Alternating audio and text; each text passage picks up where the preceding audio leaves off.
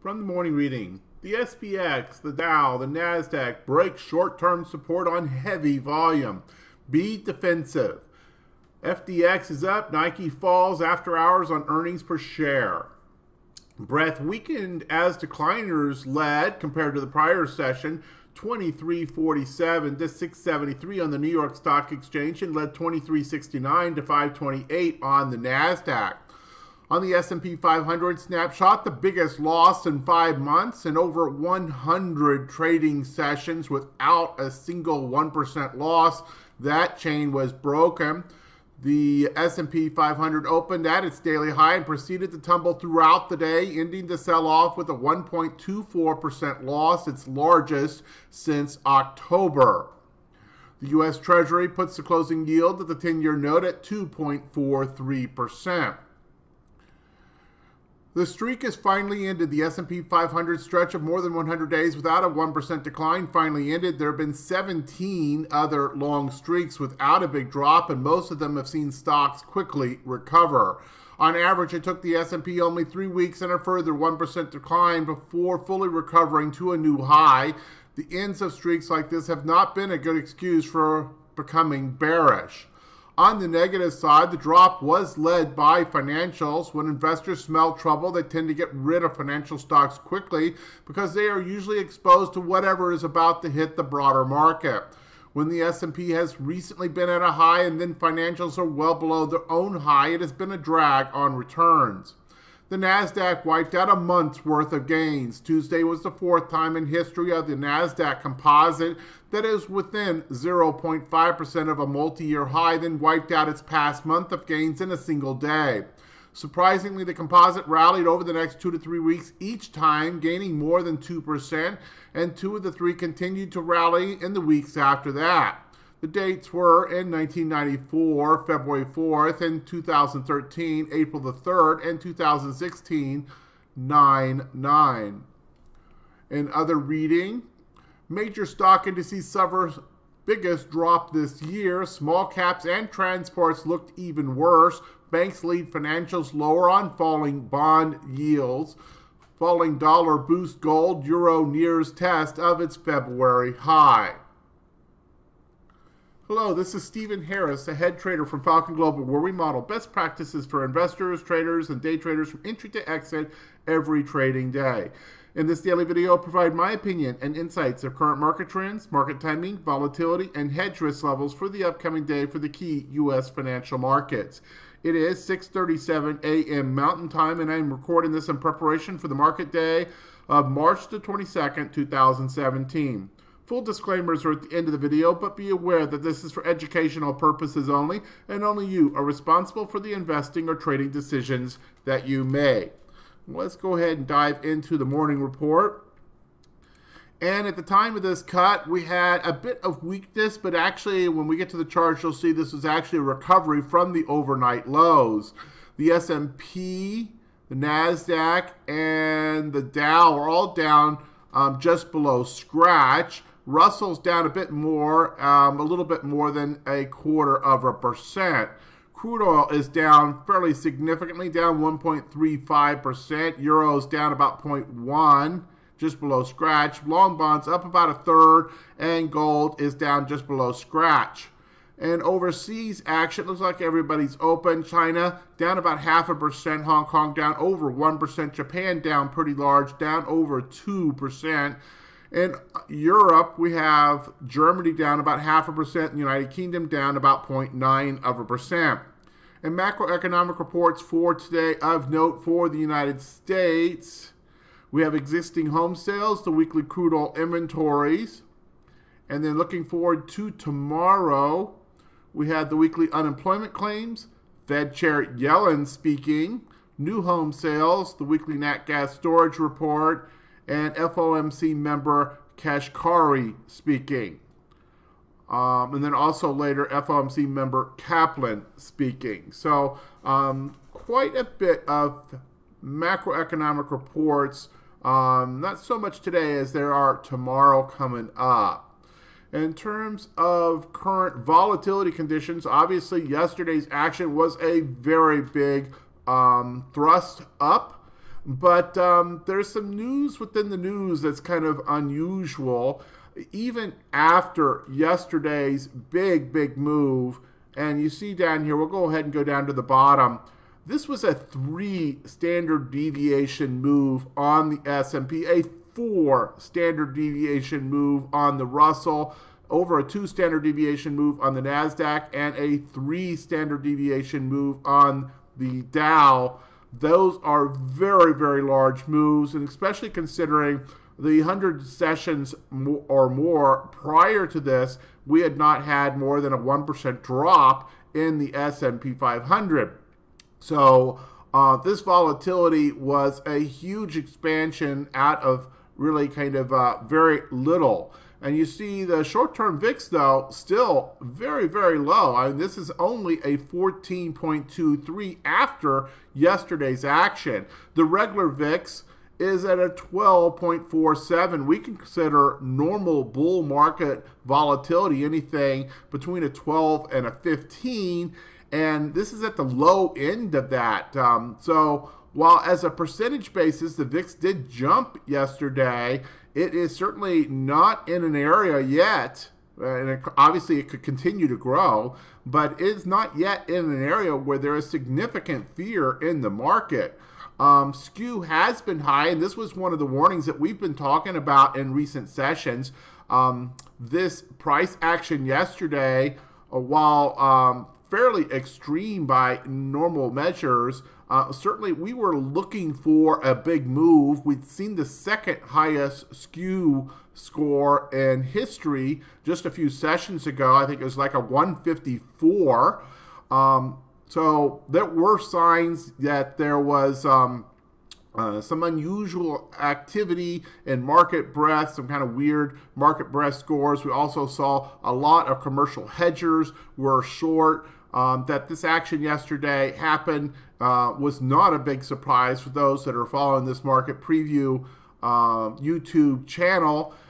Yet at the same time, we have to say that the size of the move was perhaps unusual in its scope. Now, where does it go from here? Well, short-term VIX 14.23, a skew still elevated, big standard deviation moves.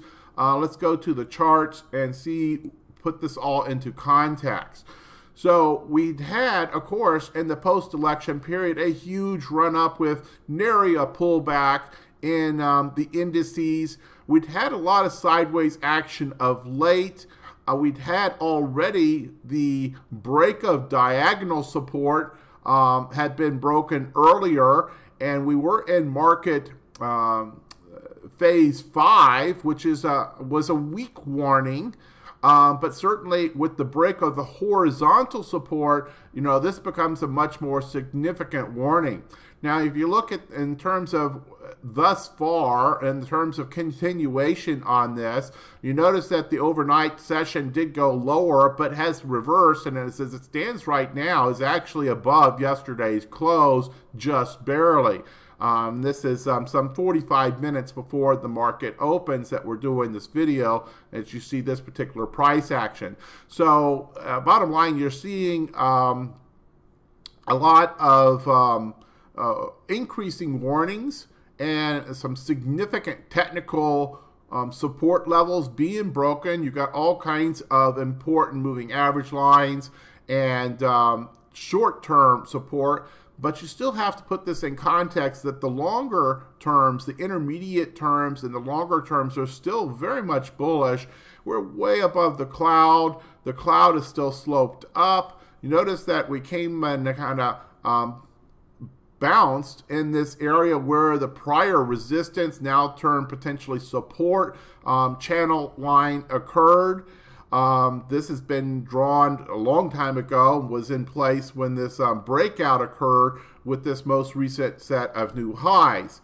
Then the other thing I would make some attention to, and I don't have it shown on here, but if you draw fib retracements from the low back before the election up to the current price action, and then also another fib retracement from this last significant swing low to the high, you'll see that there's a cluster of fib retracement levels that come in right about this 2325 and this 2300. The other thing I want to draw attention to with that level at 2325, if we take a look at our technical levels for today, and these are something from a report that I put together for our members to help them with their intraday trading. Well, the technical levels for today, you have the 50-day moving average at 2320, roughly. I think if you consider that this area between this 2325, 2320, down to the round number of 2300, you got these fib clusters, you have the kind of the top, the resistance of this prior sideways action, a lot of volume and so forth. There's going to be significant levels of support to come into play in the not too far from here. So if we do continue to go lower, now we may very well pivot right off of this right here and, you know, find ourselves up. And a couple, 3 weeks from now, as one of the morning authors suggested, many times these kinds of moves, you know, just end up reversing and back to new highs within a couple, 3 weeks. So they actually become buying opportunities. And this is probably what this is at this point. Now, what is the bottom? Is the bottom already in, or is the bottom going to be in, you know, sometime in the next 2-3 trading sessions? That is for short-term trading decision making. But in terms of the more intermediate to longer-term expectations, these kinds of pullbacks within the context of these kinds of moves are still expected to be bullish in their opportunity in the intermediate to long term. Now, if we continue to degrade, that would be important, and we continue to watch what we call change and rate of change. We've had significant change, and we've had a significant acceleration in the rate of change in the last 36 hours.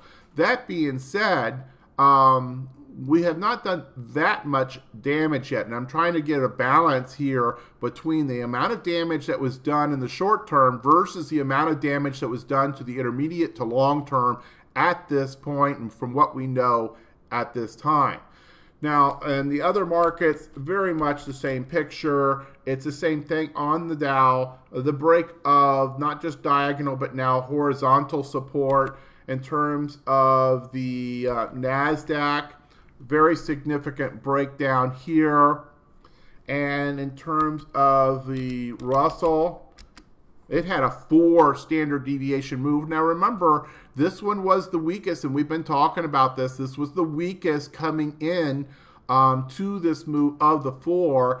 And you look at this, even with a 4 standard deviation move, it just barely gets below the cloud and just barely below, cuts below its recent horizontal support. So, you know, it's still not even below the support area if you draw your box all the way back through here, which could be very easily done. The Russell's been in a sideways action after a huge, explosive, fast move coming out of the post-election period, which is off the chart here. It went sideways, and it's been sideways, you know, since the middle of December, and it's still within the context of that sideways pattern, even after that 4 standard deviation move yesterday. So that's why I caution about being overly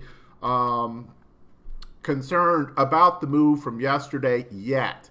Now, gold, of course, this is a safe haven play, and gold did have a big move up yesterday, but it's still not even a higher high from the recent action. And as a percentage, you know, the gold move was not the kind of humongous move that you might expect when you see the Russell down 4 standard deviations and the S&P down 3 standard deviations. Other similar markets that might be defensive plays, bonds, again, you know, it was up, but I would suggest not a huge run for the gates being seen. There was not a huge rotation into safe haven statuses as of yet. In terms of crude oil saw, again, some weakness, but not perhaps the kind of breakdown that you might have expected with the size moves that you saw in the equity markets. And then let's finally take a look at the VIX. And this, there's a couple things going on. You got some rollover going on with the volatility products. That certainly had probably some play in that as volume moves into the new contract. Right now, our VIX is at a 12.37. This is not the land of fear. This is not the land of excessive put buying at all. And so right now, this volatility is not even expanded beyond, the short-term resistance area. So if we start to see the VIX start to pop 14, 15, and then up above 15 to the 18 area, that at that point we're going to be paying a lot more attention that this may have longer legs on the downside than what's being projected by the volatility markets at this time. Okay, I think that's probably enough on the charts there. Let's go ahead and go to the daily report, and there are some significant changes here since our last market preview. We are still market phase 5, but it's gone from a weak market phase 5 warning with the break of diagonal support to now both the break of diagonal and horizontal support on our most important market, the S&P. Also, in terms of the 3 market timing signals, and we use 3 different systems, all mechanical in nature. The first one comes to us from Investors Business Daily. It has gone to uptrend under pressure. So for the first time in a very significant period of time, we have something other than a bullish signal on this first signal. The GMI index has weakened significantly. It's gone to a 4 out of 6 and the more sensitive GMI 2 to a 4 out of 8, but it is still holding on to the buy signal that has been in place since 11:10. So still bullish there. On the stock charts decision point scoreboard status, no changes here as of yet. We had already seen some deterioration in the short term prior to yesterday's action, and we had gone to mixed signals on the short term. That's still the same situation. Intermediate term and long term are still bullish, with only one red arrow on a long-term indicator from the NASDAQ side. So again, in the context of all this, we have some warnings here and some significant warnings to our kind of short into the intermediate term. This is an intermediate term signal that comes from IBD. So there are definitely some signs that weakness and deterioration are in the market, and yet at the same time, the overall consensus here is still in that intermediate to longer term, still an expectation of probability to the bullish side. In terms of the position sizing models, you see there has been a change here as well in the portfolio investor position sizing model that has now dropped to 50%.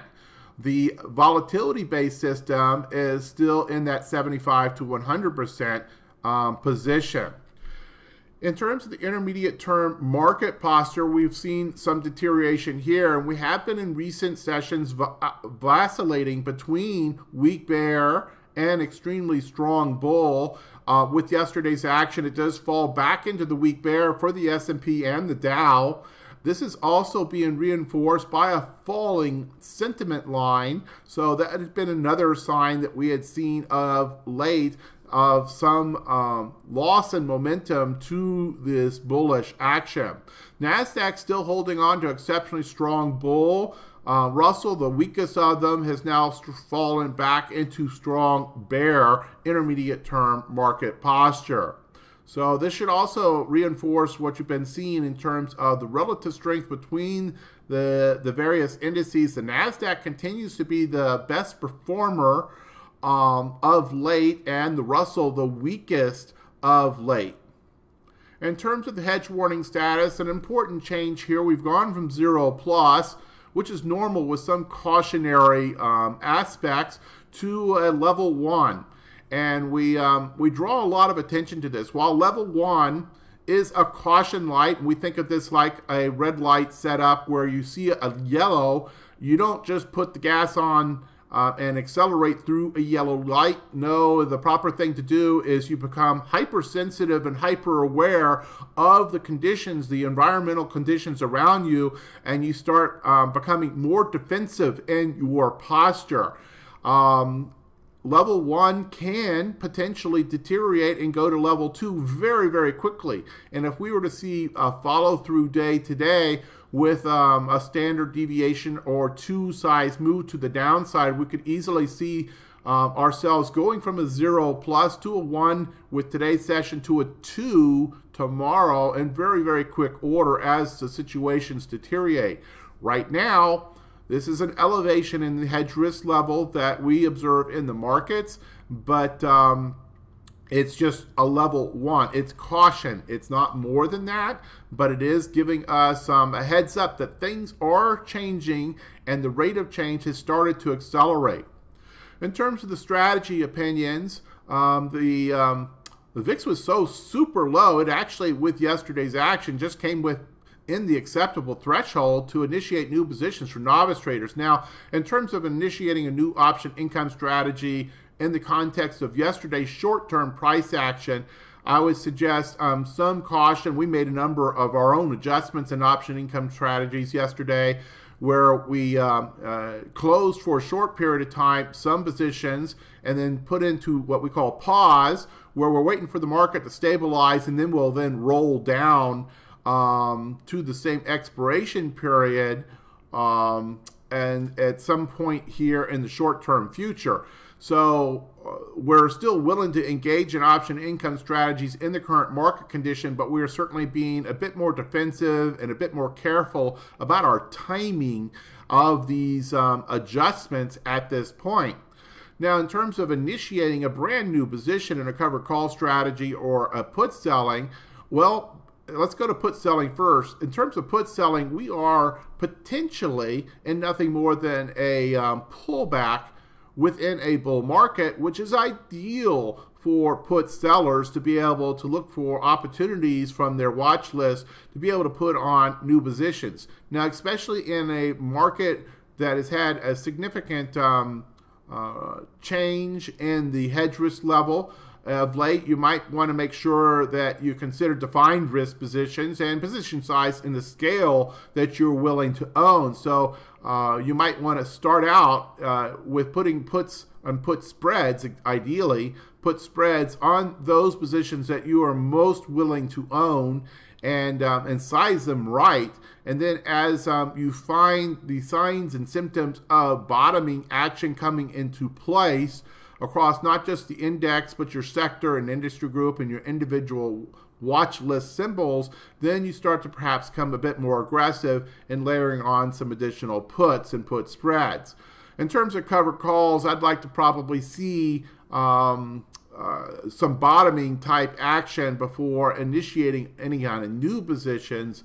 And certainly going into this, we were already very conservative on our cover call strategies, using a 1-to-1 ratio of out of the money and in the money strikes, and also 1-to-1 ratio of high beta, low beta, because we had seen the opportunity for seeing a lot of capital appreciation on the underlying stock to be somewhat limited in the current market conditions. So an awful lot of the premium that's being made on cover call strategies right now are being made off the premium that's being sold, not the stock itself.